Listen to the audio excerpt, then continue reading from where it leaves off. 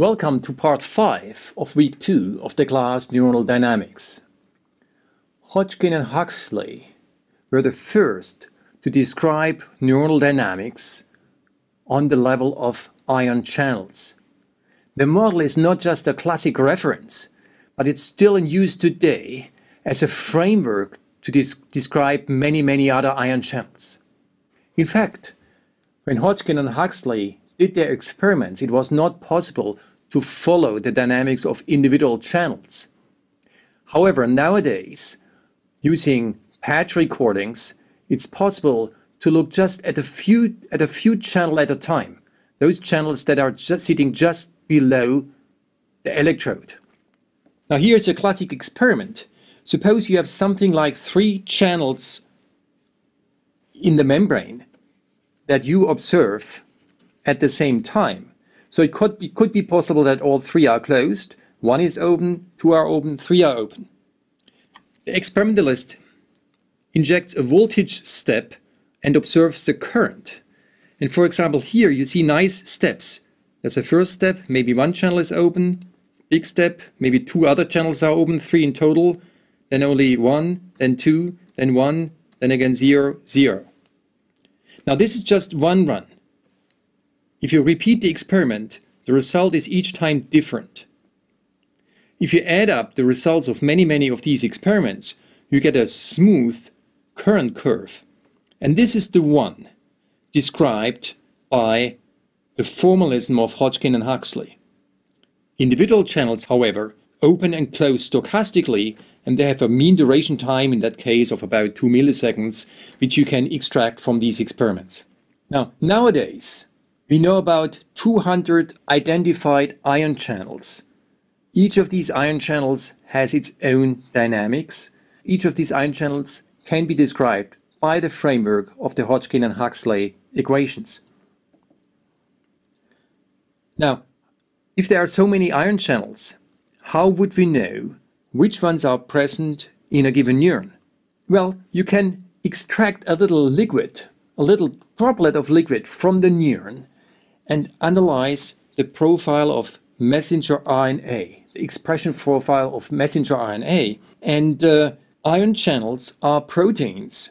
Proteins can be genetically characterized. And for example, for the potassium channels, there are different families. There are voltage-dependent potassium channels, voltage-activated potassium channels, which come in families Kv1, which has subclasses Kv1.1, Kv1.2, and so forth. 40 or so potassium channels easily.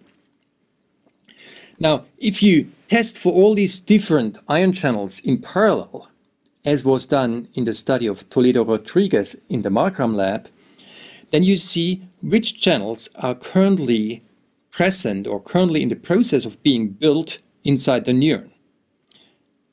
Some are present, some are not present. Now, to keep things simple, suppose that we have a hypothetical neuron where only 2 of these channels are found. Now we can, for each of these channels, we will write down a Hodgkin-Huxley type model. Each channel is characterized by its activation and inactivation dynamics, if present. And the model therefore will have, say, a sodium current as before, plus a potassium current of type Kv1, another potassium current of type Kv3. Each of these channels has its membrane dynamics and gating dynamics. The sodium current has an M variable and a H variable. The potassium currents have an N variable for the first current. Is another N variable for the second current.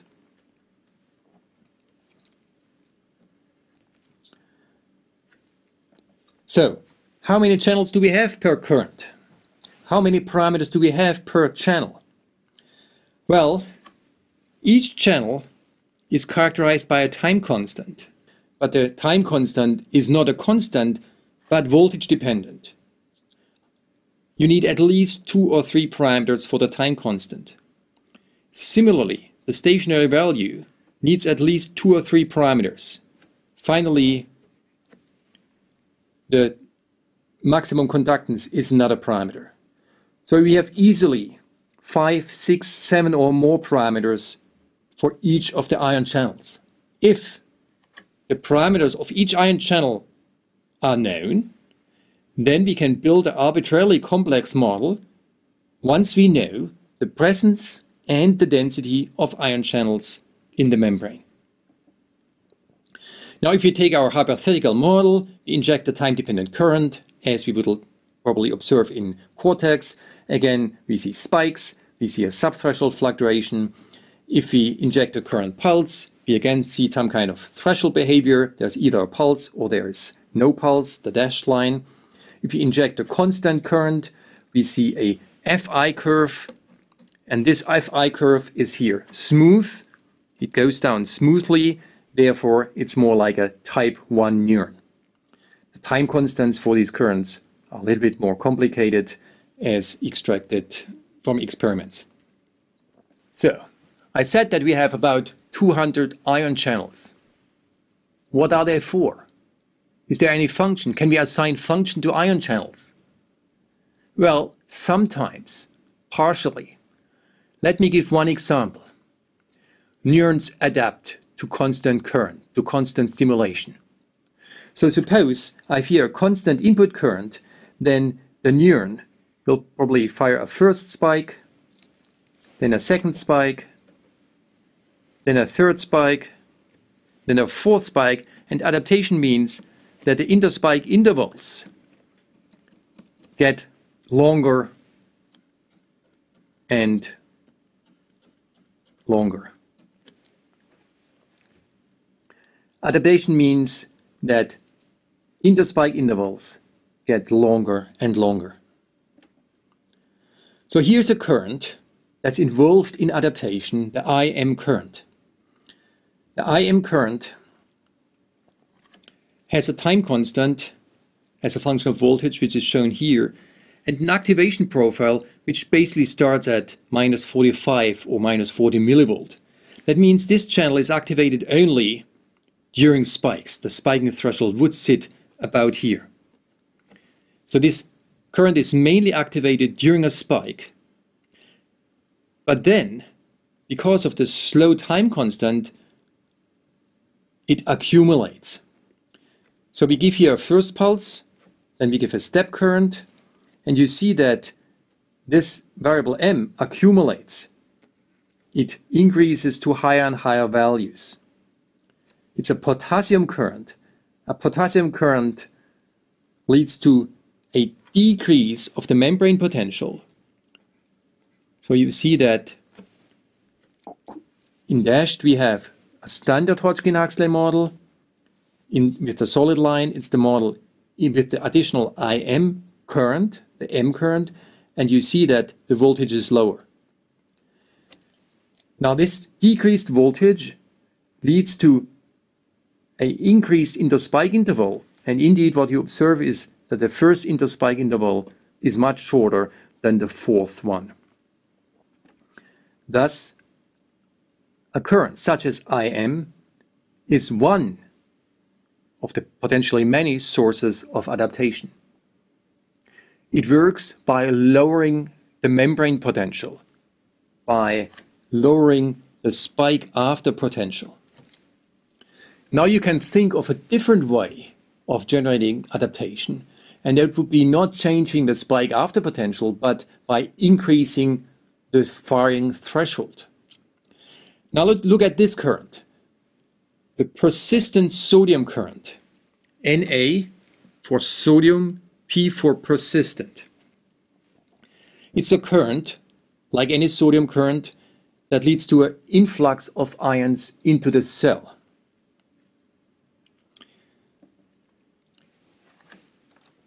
So here we give a current pulse that's just not enough to lead to the generation of a spike.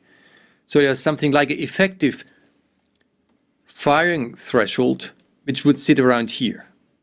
If you give a pulse which is just a bit stronger, we generate an action potential which is out of bounds, which would go up to plus 30 milliseconds. Now after the action potential, we adjust the current pulses so that the amplitude is just not sufficient to generate a spike. And you see now that the voltage trajectory goes to a value which is higher than the maximal value here, which means that the effective firing threshold is increased. Therefore, the persistent sodium current is a source of adaptation, and it works by increasing the firing threshold. It's a persistent current because once it's activated, it has a very, very slow inactivation time constant. Therefore, for the second spike, many sodium channels are still in the inactivated state, and they cannot participate in the generation of the next action potential. So let me summarize. The Hodgkin-Huxley model is a famous model. It's famous for good reasons. It was a breakthrough at the time when Hodgkin and Huxley made the experiments and wrote down the model. But it's also famous because it's still a reference for many experiments done on many ion channels in labs around the world. Sometimes you wonder if a Nobel Prize is well deserved. I think for Hodgkin and Huxley, the picture is very clear.